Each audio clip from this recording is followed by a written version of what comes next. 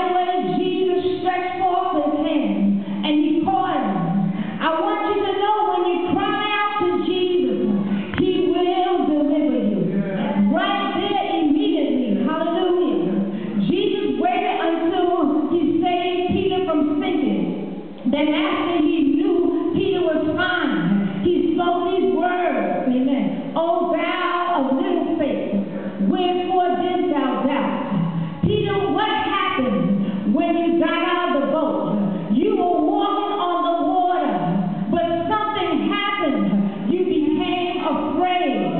Peter started off with faith, but somewhere along the way, his faith began to fade because he was focusing on all that was going on around him. He got sidetracked and should have been focusing to get to Jesus.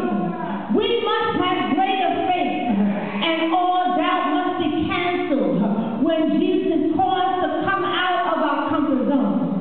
It is time to step away from what we know and what we are used to and walk on new territory by faith. Amen. Hallelujah, Jesus. When Jesus and Peter walked back to the ship, together the storm ceased, and the other disciples that were in the ship saw the miracle of Jesus walk on the water, and Peter also, and the storm ceased, and they began to worship the Lord. Jesus saying, truly, thou art the Son of God.